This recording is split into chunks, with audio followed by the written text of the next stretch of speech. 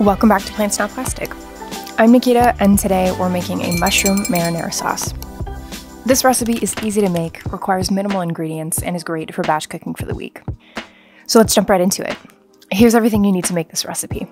I'll also leave everything in the description box below, along with a link to the blog post, with some hunger-inducing photos and a printable recipe card. If you're not a fan of mushrooms, no worries, you can leave them out, and this basic marinara will still turn out great. And if you're not a fan of canned sauce and want to go with the full from scratch method, I'll share details on that as well. We'll start by rolling up our sleeves and prepping our veggies. Rinsing and dicing the tomatoes. Rinsing and cutting the mushrooms, which you can slice, cube, or really cut any way you'd like. I prefer to pop out the stems, cut those in half, and then cut the mushroom heads in half or in thirds and roughly cube them. Then you'll dice your onion and mince your garlic. After that, we'll move on to cooking. Would you plug this in for me? You can do this all in one pot, but I promise you that it will come out better in a large pot and a large sauté pan. In the large pot, cook down your tomatoes and garlic over a medium to medium-high heat until the tomatoes have reduced, their liquid has released and cooked off, and they smell sweet. If you want a more detailed explanation of what to look for, you can check out my fresh tomato sauce recipe, which I will link. While that's cooking down, we'll cook our onions and mushrooms in the large sauté pan, also over a medium to medium-high heat until the mushrooms have cooked down, the onions are translucent, and just before there's any real sticking to the pan. Like I said, if you're not a mushroom person, you can skip the sauté pan and simply cook the onions with the tomatoes and garlic. Now, enjoy a little montage of me managing both pots and switching back and forth between my cooktop and the stove to show you how everything cooks down.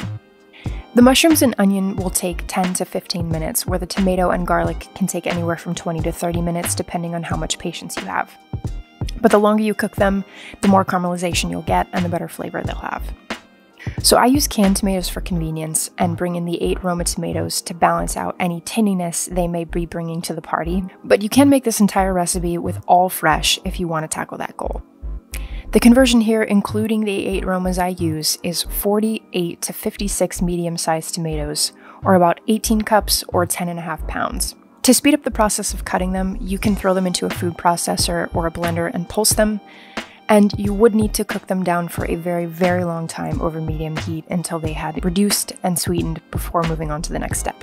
I will say that for me, even practicing a zero-waste lifestyle, cutting up that many fresh tomatoes feels like a tall task, and aluminum being a highly recyclable material, I feel fine just using canned. Once all your veggies are cooked down, and you can see here I'm checking for how much liquid is still left in my tomatoes before moving on to the next step, you'll add everything else to the large pot. Your cooked mushrooms and onions, your canned tomatoes, I do a mix of pureed, diced, and crushed, Italian seasoning, which you can either do as a pre-made mix or the individual spices, basil, crushed red pepper if you want to add some spice, and pepper. I like to add a tablespoon of red pepper because I like spicy marinara, but I'd say start with 1 to 2 teaspoons and taste and adjust from there. Mix it all together and bring it to a boil, then reduce it to a simmer and cook covered for 15 to 20 minutes, stirring, tasting, and adjusting your spices as needed.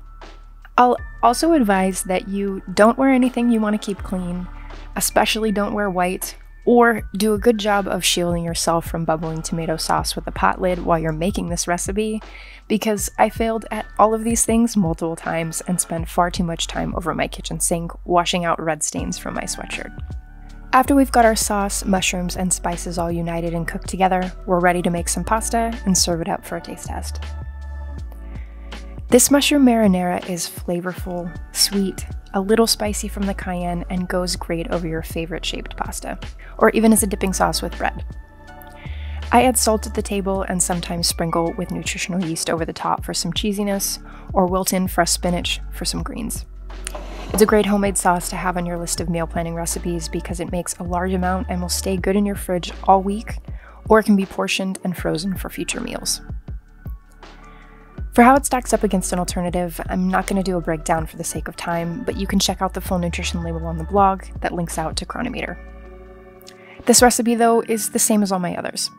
When comparing it to a vegan or non-vegan option without specialty items or animal products, it will cost you less to make.